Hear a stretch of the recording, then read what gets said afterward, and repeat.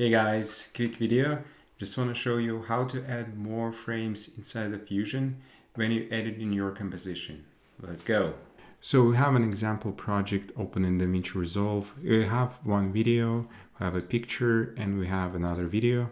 So if I go to open this picture in the Fusion page, we can see that we have 247 frames and we can't add any more.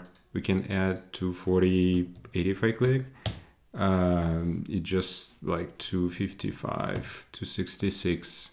It just doesn't exist. So what we have to do if we go back to the edit page and if I increase the length of the photo, we can see now that we have 500 frames and even more. So that's pretty much it, the solution. You don't edit the number of frames inside the Fusion page, but instead you do it in the edit page. Okay.